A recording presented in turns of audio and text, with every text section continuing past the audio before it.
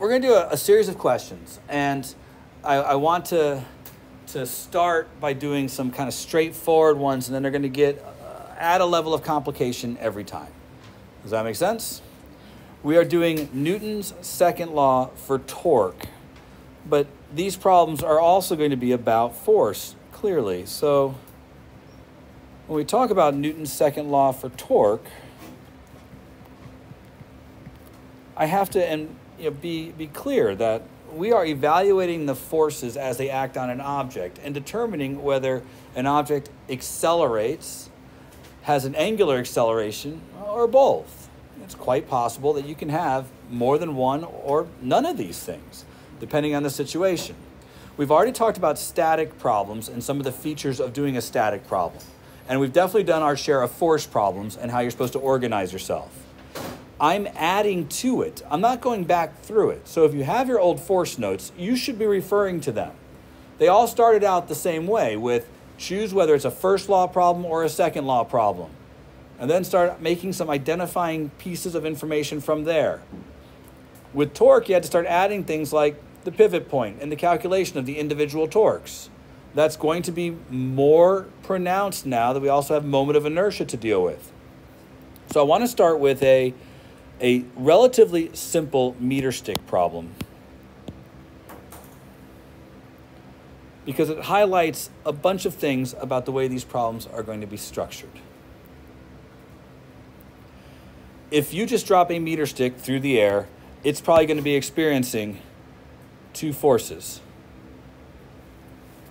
Weight downwards and probably a drag force upwards. It seems appropriate, wouldn't you say? If we're just dealing with forces, they won't be zero, because if you just drop a meter stick, it's going to fall. So I want to say right away that if all things being similar, if you carefully drop a meter stick, as I'm indicating here, there might not be an unbalanced torque, even though there is an unbalanced force. Right? We know that the gravitational force is said to act at the center of mass of the object, but the truth is it acts all along the object, pulling on every piece of mass. It's just that it's balanced. Now, the drag force may or may not act at the center of mass. It may act in a more non-uniform way, depending on how the meter stick catches the air. So whether or not there is a rotation really depends on where the force of drag acts under this circumstance. So if the force of drag were non-uniform and there was more of it to one side than the other, then I think we'd have this object both fall and accelerate rotationally at the same time. But I want you to be aware from the very beginning that these are separate things. You can have net force equals 0 and not have net torque equals 0. But you could have net torque equals 0 and not have net force equals 0. We have to evaluate them separately. That is our start. And so to kind of point out what we do with that information, when we approach forces, we approach them like we did from the beginning. The forces acting on an object act as if the object were a point mass. So we still treat the translational part the way we did before. The center of mass of the meter stick is what we focus on for the translational part. But then the torque portion takes into account where those forces are acting. It will determine any angular acceleration the object will experience. And so when we start evaluating the torque portion of the problem, you need to stop and ask, where is the pivot point in the problem? For static problems, you can choose any place to be the pivot point. If it's not a static problem, you need to be a little more careful now. So in your notes, let's add to it, choosing the pivot point. For static problems, you put it anywhere. Put it someplace convenient. For dynamics problems, there's either going to be a chosen pivot point given to you, or if the object is free to rotate, all objects rotate about their center of mass. I'll say it again. If the object is free to rotate, all objects will naturally rotate about their center of mass. But just be aware, an object can be rotating in more than one direction at once. So rotation is more complicated than translational motion. In the same way that an object can be moving in the x and y direction at the same time, something can be spinning along the z and x direction at the same time. So let's do a problem that might be a little bit easier. I'm going to take and connect the ends of the meter stick by strings to the ceiling and just hang the meter stick. Right now we're looking at a very static arrangement where the net force on the meter stick is 0 and the net torque on the meter stick is 0. At t equals 0, I cut the right string.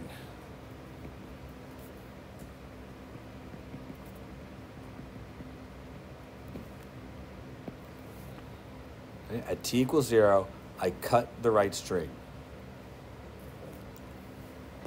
Now, I'm going to say a phrase that's going to be hard to hear. At that instant, the instantaneous velocity of the object is 0. You hear what I just said? It's important that we start getting used to this vocabulary. The instant I cut the string at t equals 0, the angular speed of the meter stick is also 0. The object is instantaneously at rest. Will it stay at rest? No. But during this moment, at t equals 0, I would like to find out what the angular acceleration is. I'd like to find out what the net torque is. These are two things I'd like to know about the meter stick. That moment when it is instantaneously at rest. Now, again, I'll ask you, is it going to stay at rest? That's how you know it's going to accelerate. Right? It has to. There's unbalanced forces acting on it, or unbalanced torques acting on it. Now, in this problem, is it clear to you where the pivot point should be placed?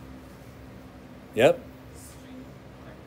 Sure. This has a fixed and identifiable pivot point that is given to us in the problem. It's not free to rotate about its center of mass. It's going to rotate about this point. Now, there are two forces acting on the meter stick.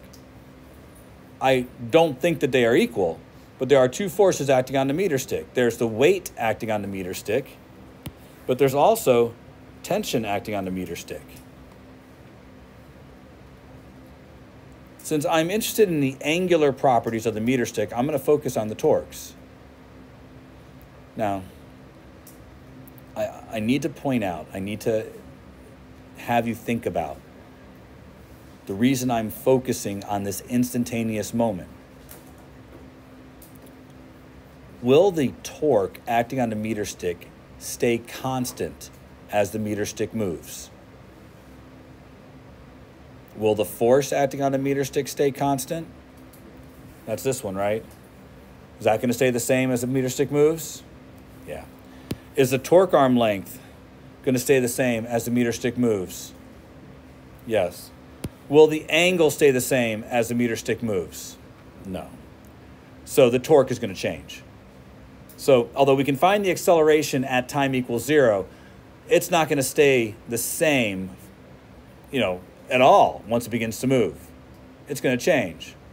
Is it going to get bigger, smaller? Well, we already covered it's not going to stay the same. So is it going to get bigger or smaller, the torque? How do we calculate torque? What's that?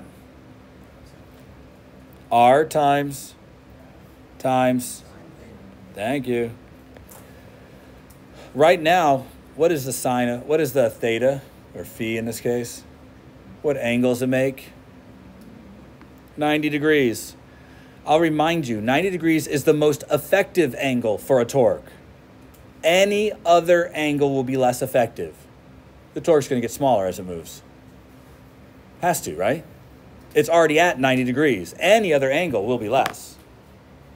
So when we these aren't trick questions. You need to have a means of finding an answer. I'm giving you that means, at least I hope I am.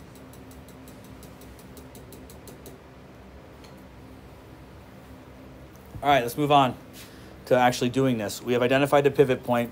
We now need to identify the torques that are acting on the object. We have one. You did a lab, so help me out here. What is the mass of a meter stick? What did you find it to be? What's that? 84 grams. All right, we're going to go with 80 grams then. There was a lot of people in sixth period who couldn't tell me the mass of a meter stick. Since it was part of your lab, I'm a little bit concerned. If you can't tell me the mass of a meter stick, I don't know what you did, but there's a scale over there. You could have checked. I would have if my lab asked, what is the mass of a meter stick? I'd make sure that my method produced something that was similar to what the scale tells me. All right. You should be able to calculate this torque for me without needing me to help you very much. We have the mass of the meter stick, and I'm pretty sure you're aware of the size of a meter stick. So I'll give you about, 30 seconds, and then I'm going to call on one of you. Where along the length of the meter stick? We need the torque arm length. R represents the distance from the pivot point to where the force is acting. I'd say around the center. Around the center. How far away is that from the end? That's where I got it. It's a meter stick.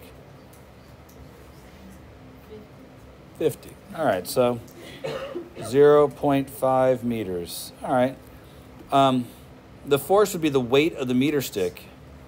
So mg, so 0.08 kilograms. Got to put everything in terms of kilograms, meters, and seconds. And I'll multiply by 10. Still good? All right.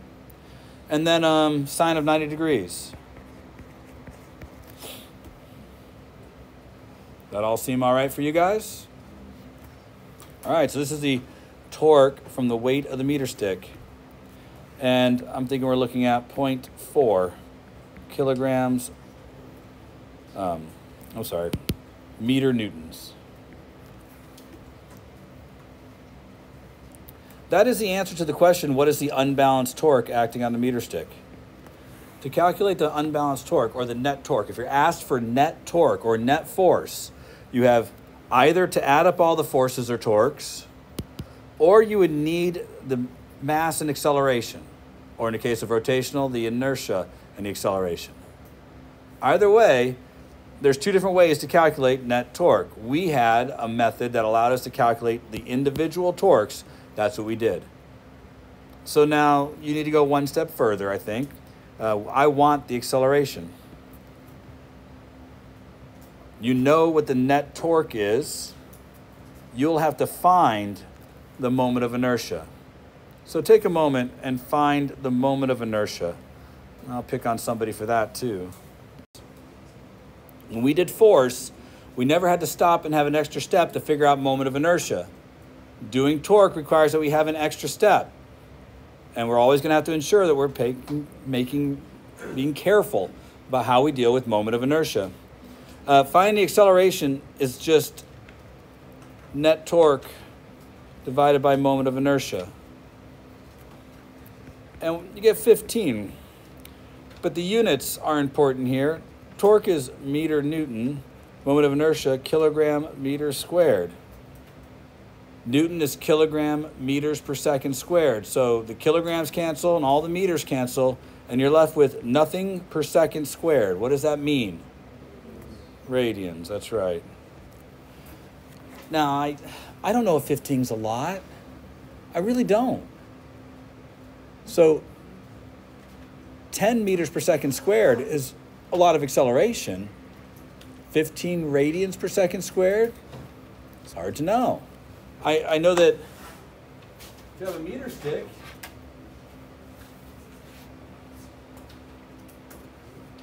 it's whatever it was when I first let it go, right? But did it stay 15 radians per second squared for very long?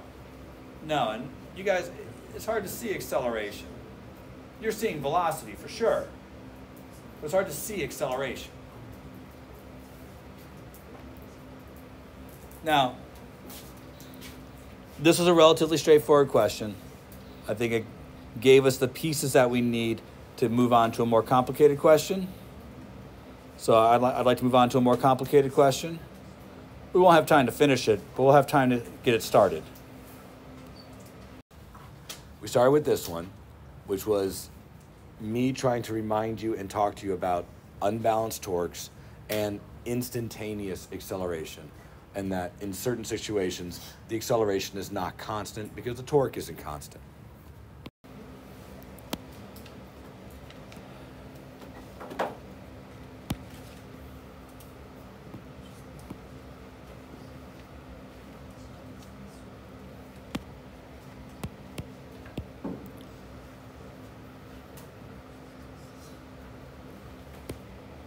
All right, so I have a pulley that is connected by an axis through its center to a bracket to hold it in place.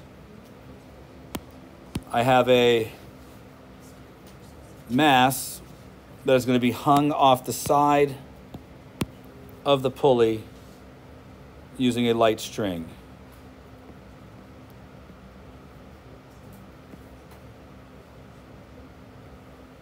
Like so. The pulley has a radius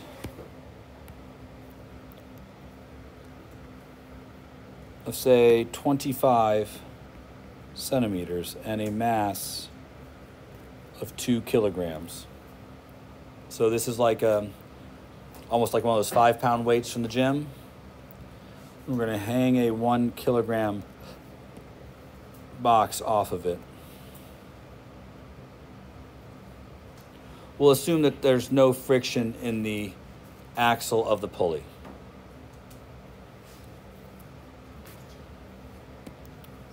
If I release the system, how many of you think the green box is going to accelerate? All right, so as a group, we think the net force on the box will be equal to MA. All right, how about the pulley? If I release the box, will the pulley accelerate? Be careful. Will the net force on the pulley be equal to MA? Is the pulley going to change location?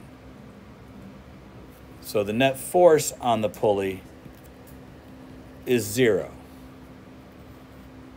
Is the pulley going to have a rotational acceleration? So the net torque on the pulley is not 0. Again, I want to be very clear that you can have something have a net force of 0, but that's not a net torque of 0. We need to be aware that we need to evaluate torque and force for objects that are going to spin and potentially change location. I think the pulley is going to stay where it is. It's just going to accelerate. It's going to spin out. With that start, this is an Atwood machine problem. And like any connected Atwood machine problem, there's probably going to be some forces that the objects have in common and some motion that connects the objects together. The first thing I would think about doing is recognizing a common direction for positive. I think that's a common direction for positive. With that being said, I think we can deal with the forces acting on the box first. How many forces do you think are acting on the box? I think 2 is reasonable. Name one. What's that? Sure, tension. Upwards. What else? Downwards. Would you draw the weight greater than the tension? Yeah, I think that's probably appropriate. In fact, based on what we have written here, I'm thinking mg minus tension equals ma. Based on what we've been given, we know m and g. That leaves us with 2 unknowns, tension and acceleration. So we can't solve the problem for acceleration here. What forces do you think are acting on the pulley? What's that? All right, tension. Anything else? What's that? I indicated there was no friction in the bearing. So I don't think there's a frictional torque acting. No. Yep.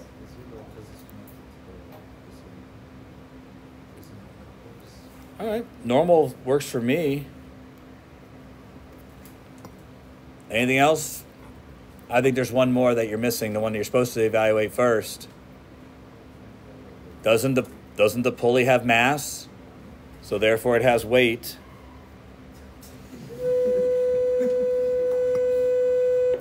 Now, net force equals 0.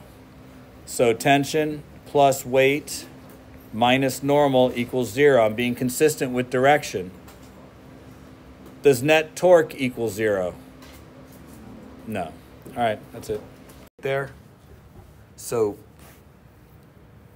when we look at the box that's hanging, we have the mass and we know what G is, two unknowns. When we look at the pulley, bless you, we have both of these, but that's it. So normal and tension. We've introduced another unknown, so we're up to 3 unknowns and 2 equations.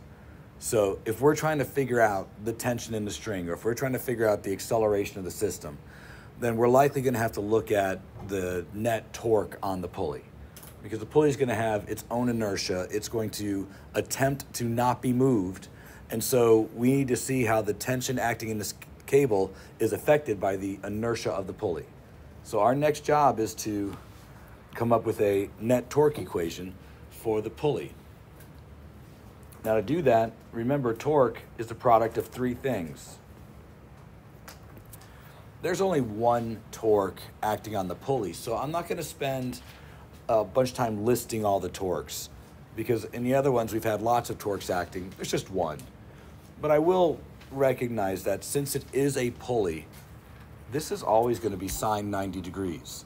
No matter how you try to take that string off of a pulley, it's always going to come off the pulley tangent to the pulley, making this always 90 degrees. It'll either wrap around or unwrap some, so that's always leaving the pulley perpendicular to the pulley. And that's one of the things about using a pulley. If the pulley is a circle, if the pulley is oblong or an oval, that won't be true. Or at least the torque can't be counted on to do that. But as long as it's a circle, it'll always be perpendicular. So in writing out the net torque, we know that the value for R is just going to be the radius of the pulley. All right? That's a torque arm length, but the torque arm length is just the distance from the axis of rotation to where my tension is applied. That'll be a radius.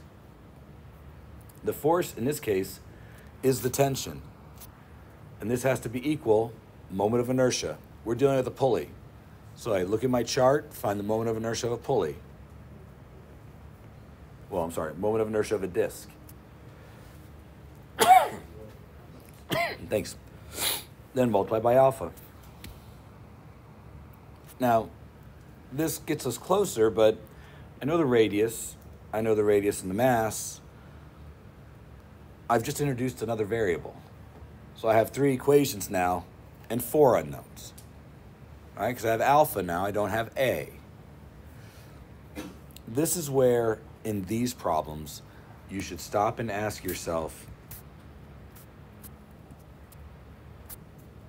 can I use this relationship in order to exchange acceleration for alpha?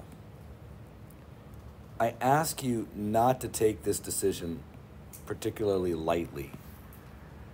I would encourage you to consider when this would be true and when this isn't true.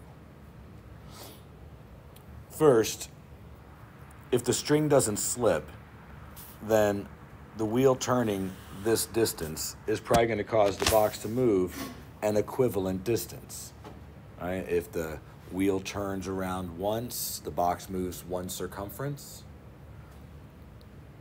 But I also want you to be aware that, so from here, I think this is a case where we can use this. Which brings us to our last step. We have 1, 2, 3 relationships plus this one now.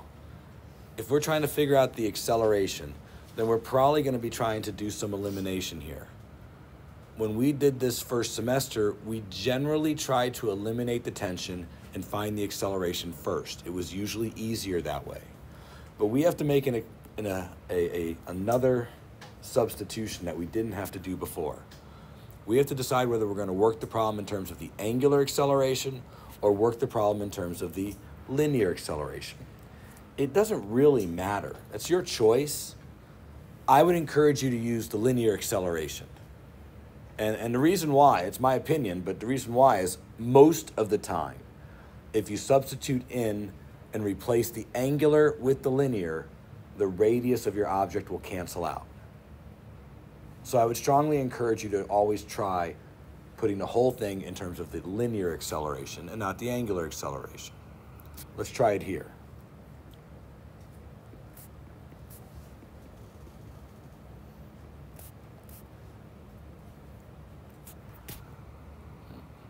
Solved it for alpha, plugged in A over R. The very first thing I see is all the R's cancel. You see that okay? All you mathletes out there?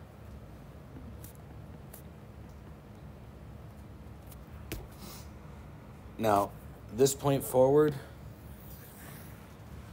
it looks a lot like one of those simple Atwood machine problems we did first semester. I can stack the equation. I'm going to have one thing with a positive t and one thing with a negative t. Add those together. T is eliminated because it's an internal force.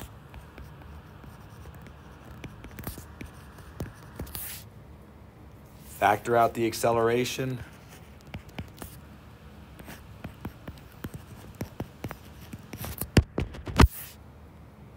And we get the same kinds of things we got first semester. The unbalanced force in the system, which was the weight of the box, equals the inertia of the system. Here's how the two things interact to provide the inertia of the system, times the acceleration. Once you have the acceleration, you can go back and figure out any other piece that you need. Now, I'm not going to put the numbers in. I'll let you put numbers in. But I would like to look at if we did a standard basic pulley question to give you an example of how you have to step through the problem and apply net torque and net force to the problem. A more complicated example. One that I think exemplifies all the pieces. Because we started, this one is a further reminder of how we have to deal with some things that we didn't have to deal with first semester.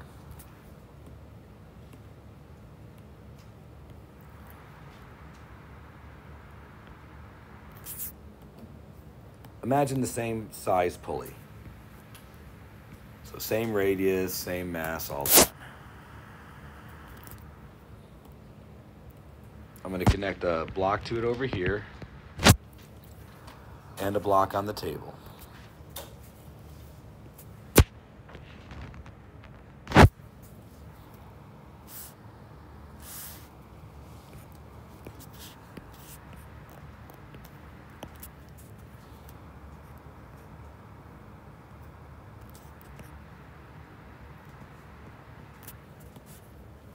It's a table, so let's give it some table legs.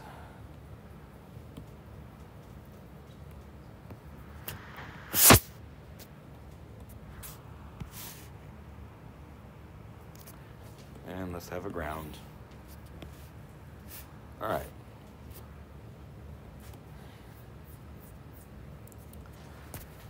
Same 1 kilogram block, pulley 2 kilograms, is a disc. Radius 0.25 meters, just like before. We'll say it's a 3 kilogram block here. Okay. A modified Atwood machine problem.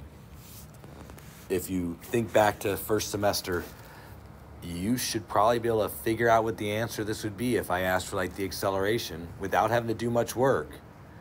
The net force is m1g. The inertia of the system would have been m3 plus M1 times A. Right? That's what we would have gotten first semester if the pulley didn't have inertia.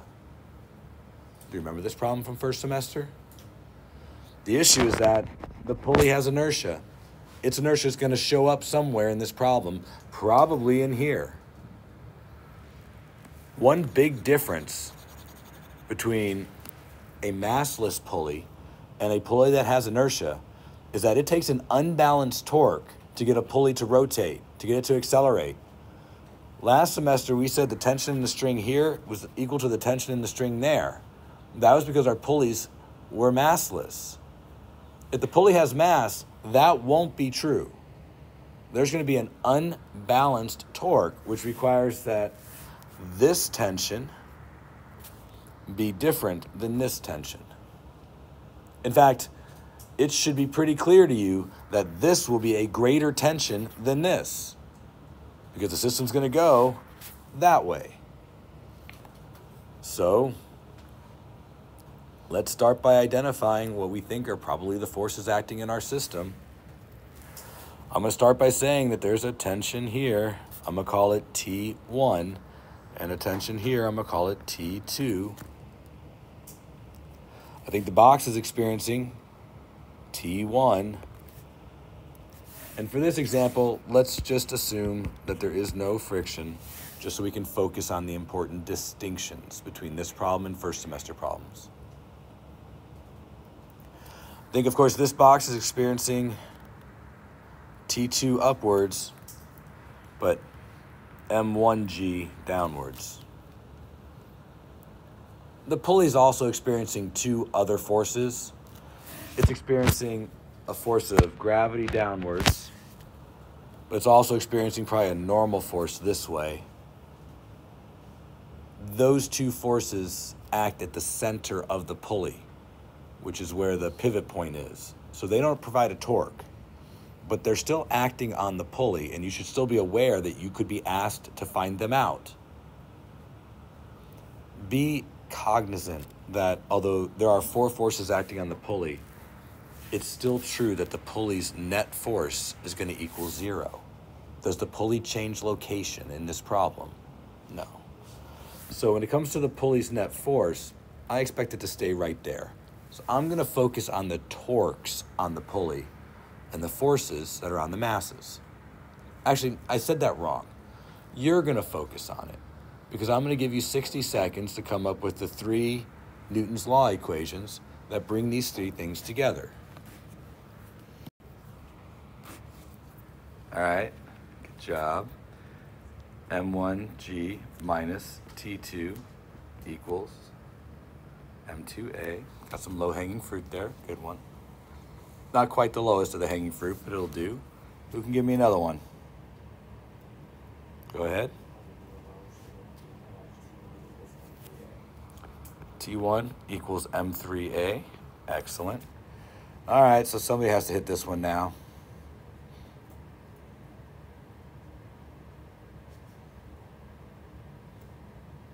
Go ahead. Is 1/2 mr squared plus T1 equals 1/2 mr squared alpha equals what? T2. Oh wait, I did 1/2 mr squared plus T1 equals T2, so in that case it would be T2 minus T1. Okay, so R T2 minus R T1. For it to be a torque, it has to be the size of the torque arm times the force. That's it. I have 1 torque equation and 2 force equations. Any questions about that? Can we apply, in this circumstance, A equals alpha times R? Yeah, I think we can. So I would encourage you to apply it here. So we'll get RT2 minus RT1 equals 1/2 mr squared A over R. All the R's cancel. So T2 minus T1 equals 1/2 m A. If I pull all these threads together, do you see that I have a positive T2 and a negative T2, a positive T1 and a negative T1? I could just add these together. And if you're careful, M1G equals 1/2 M plus, I guess that's M1, not M2. So M1A plus M3A. Factor out the A's.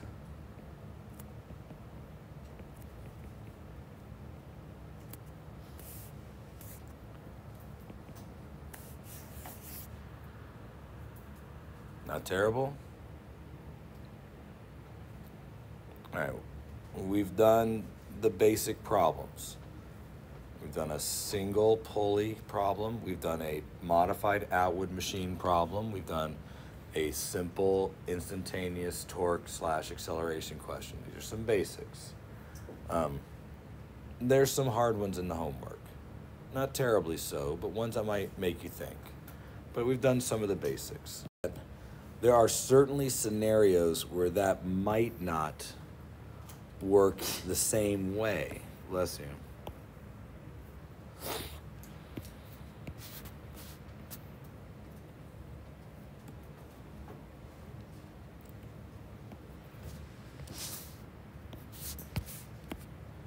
What if we have a pulley that's more like a sprocket, like this?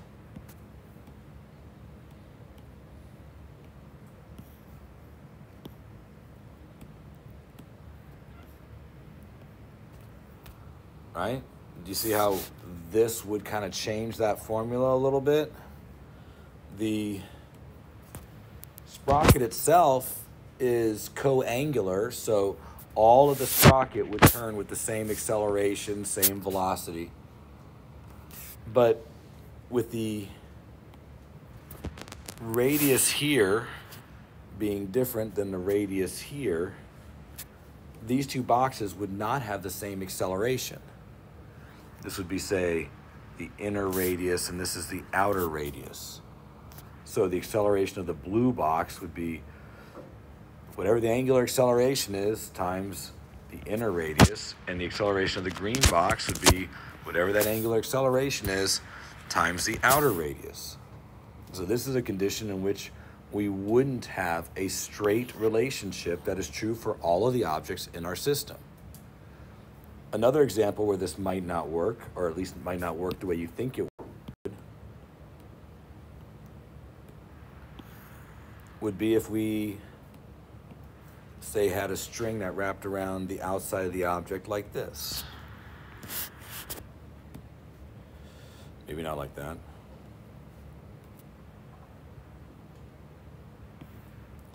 Help me out. Help me out, program. Be better. There we go. So what if I had a string that went around the outside of the object, connected to the ceiling, and then I was pulling up on the string here? Remember those pulley systems? In this example, if I pull this up 1 meter, how far does the center of mass move? Remember this from earlier in the year? I'm glad we pay such good attention. If I pull 1 meter of string up, I actually retract 1/2 meter from this side and 1/2 meter from this side. So the box only, or the pulley only moves up 1/2 meter. This is a standard pulley system with, I get half the force, but that also reduces the distance I'm moving the object. I have to move 1 meter for the object to move just 1/2 meter. Well, you can probably imagine that when we start considering the rotation of this system, how far did a disk rotate compared to what the acceleration of the disk was? So when we start asking this question, don't take it lightly, be thoughtful about it. Most of the time, you'll be able to use this, but not every time.